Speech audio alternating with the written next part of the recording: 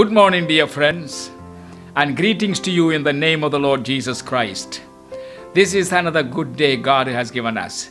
You know, the days are God's precious gift to us, and to live our life also is God's gift to us. Our life is the most precious gift. And so let us begin this day with the meditation of a scripture passage found in the book of Hebrews chapter 3 verse 12. And our today's meditation is centered around this particular verse. It reads like this: "See to it, brothers, that none of you has a sinful, unbelieving heart that turns away from the living God." Now that is a very important verse. Many people make this mistake. We possess a sinful, unbelieving heart, and we do not have our eyes fixed on Jesus, the author and finisher of our faith. Don't make my mistake. Since man was created with a free will, he has the freedom to choose for himself whatever he wants. And it is this freedom that both Eve and Adam used when they ate the fruit of the forbidden tree and fell from the grace and favor of God. By new birth, we become new creations. But that new creations does not mean that our freedom, our free will freedom is removed from us. No, it is still there in each one of us. And God therefore has not made us like a puppet or like any other animal which functions only by instinct. You and I are blessed with this unique gift of free will, freedom to choose for ourselves. And God expects that we use it profitably, not for our disadvantage, but for our own advantage and blessing. Our verse for our meditation today shows this truth. The exhortation in this verse is a proof of this truth that free will ability, free will freedom is still there intact in us. And this verse is a proof of that. Because the verse says, "See to it, brothers, that none of you has a sinful, unbelieving heart." That is something that you and I have to choose. Our verse for our meditation, therefore, is centered around this, shows this truth. The exhortation in this verse is a proof that we are blessed with this freedom to choose, and it is still there. Because we are born again and we are a new creation now, the freedom is taken away from us. No. That freedom is still there. As believers, we need to exercise that. And the instruction in this verse that we read says, you and I have to make a choice to protect ourselves from personal apostasy. Because many people come to faith, but then they fall into the temptation to apostate and go back. And such people are called, they fell into the temptation of apostasy.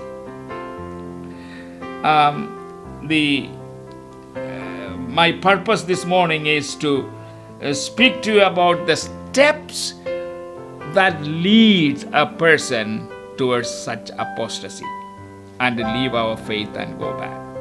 There are steps, and I will only mention them with one or two scripture passages for each. So I don't give much explanation because of the limited time we are using for this meditation. There are about 5 steps that lead to apostasy.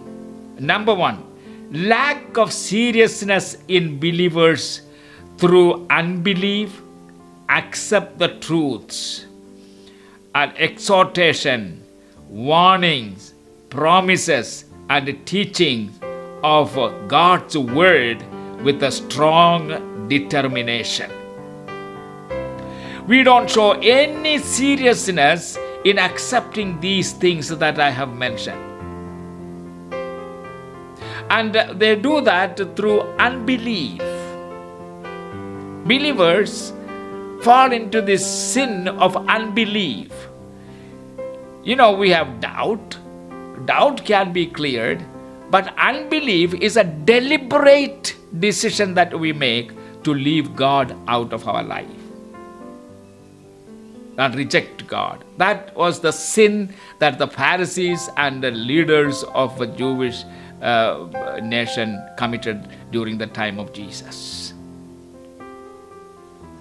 And the scripture passage I want you to look into is Mark chapter 1 verse 15 and Luke chapter 8 verse 13, John chapter 5 verses 44 and 47, and again John chapter 8 verse 46.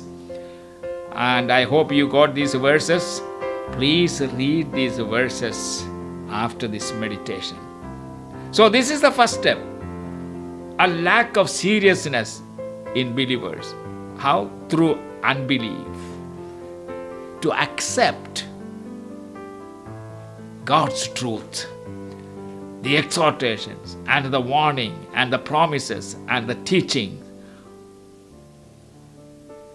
of God's word. One needs to have a very strong determination.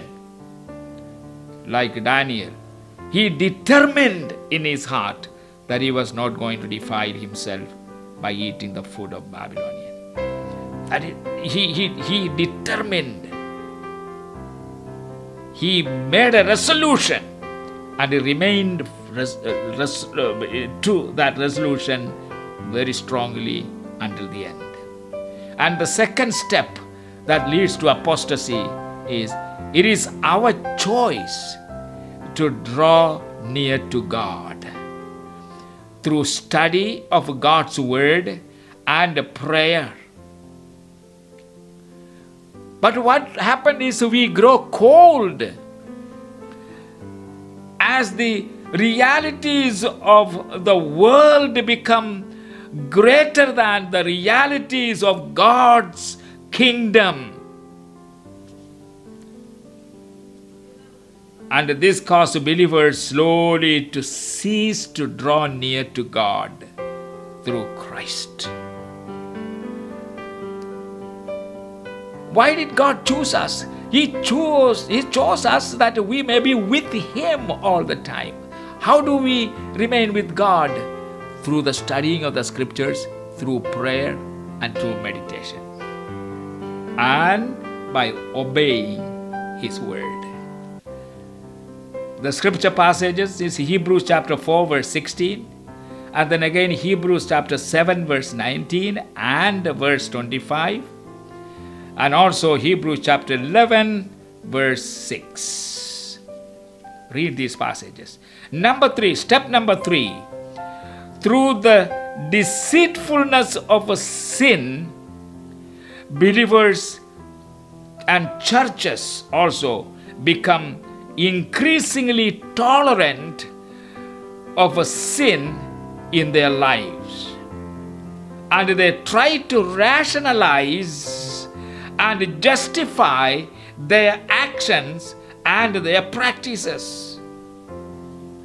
Instead of discerning and distinguishing between what is evil and what is godly, and what is from Satan and what is from God, instead of distinguishing and understanding, they simply give in that temptation of becoming cold And we begin to slowly we begin to tolerate worldliness and sinfulness into our churches. That's how churches are destroyed and become ineffective, and also individual believers. We also see all these things and we say, well, I don't think it is such a big thing. And what is wrong with this? Show me from the scriptures, you shall not smoke, and all these kind of things. We slowly succumb to this kind of coldness. Don't allow that. And we no longer love righteousness and holiness, and do not hate wickedness.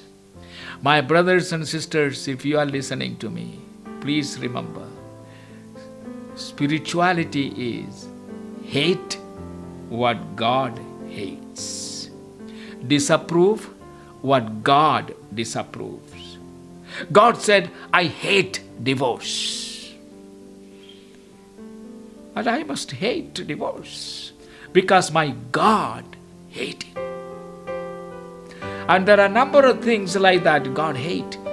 He doesn't approve. He said homosexuality is a curse and an abomination in the sight of God. Now that doesn't mean that we don't have to love homosexual. We must love them and pray for them and minister to them and try to bring them back. That love of God must be exercised by us. But as far as hating is concerned, God hates sin while He loves sinners. You hate homosexuality, but you love such young people and elderly people. Save them. What God hates, you hate. What God disapproves, you disapprove. What God approves, you approve. What God stands for, you stand for. And that is what, that determination must be there. That step must be taken. 1 Corinthians chapter 6 verses 9 and 10. Write it down. And then Ephesians chapter 5 verse 5. And then Hebrews chapter 3 verse 13. Also Hebrews chapter 1 verse 9. Read all these verses. And fourthly, if we allow our hearts become hard by continuously disobeying God's word and reject God's way and ignore God's way and ignore the repeated voice of God and rebuke of the Holy Spirit. I hope you are listening carefully what I am saying. That is the next step that will lead you into apostasy and lose your relationship with God. Don't let it happen, my friends. I plead with you, it is not worth.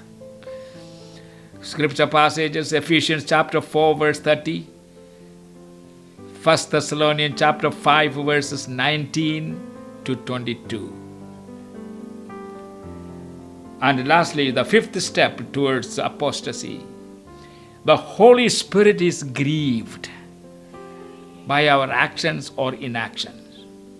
We fail to act righteously. And we fail to obey the Holy Spirit's prompting and His inner voice. Ephesians chapter 4 verse 30. Hebrews chapter 3 verse 78. Write it down. And not only we grieve the Holy Spirit, but the fire of the Holy Spirit is put out. As 1 Corinthians chapter 3 verse 16 says. And 1 Thessalonians chapter 5 verse 19.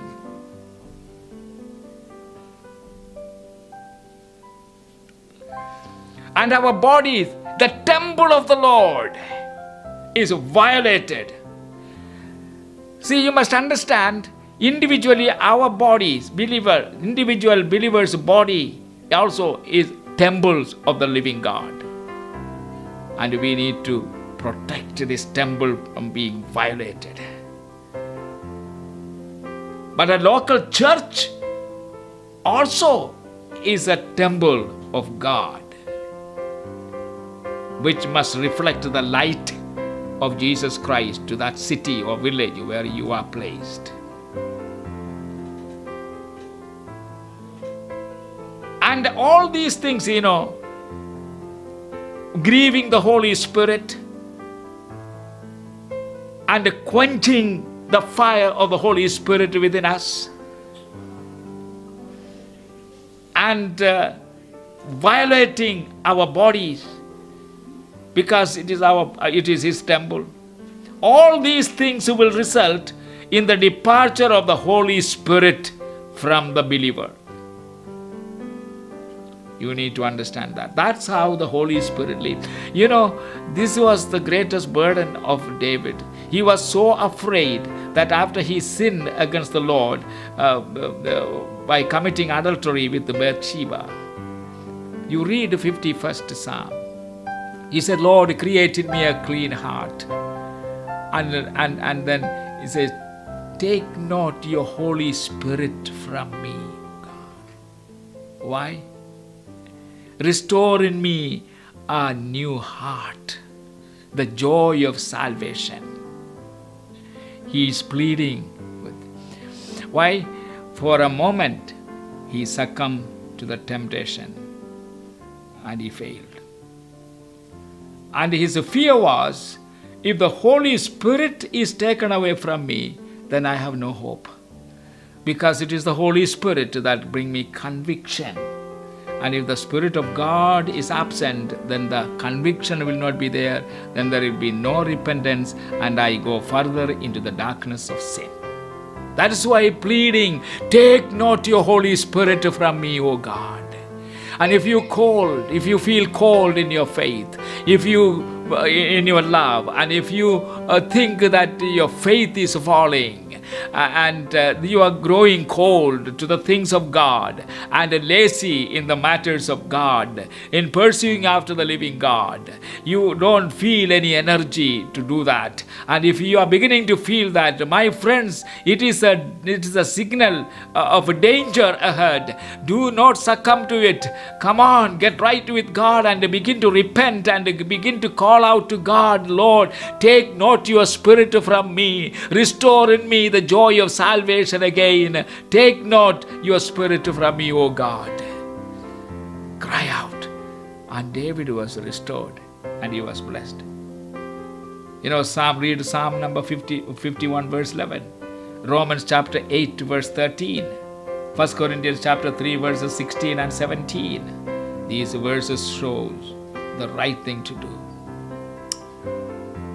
What is true of a believer can also be true of any local church. So my brothers and sisters, let's be watchful and praying.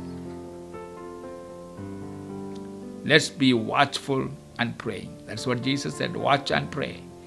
The enemy is coming to destroy, and he knows when you are lax, when you are lazy to pray and read the Word of God and be filled with the Holy Spirit. He knows, and through that he will come in and you become cold and you have no more enthusiasm for the things of God, no more desire for the matters of God, and you are lost. Let it not happen to you. Rise up.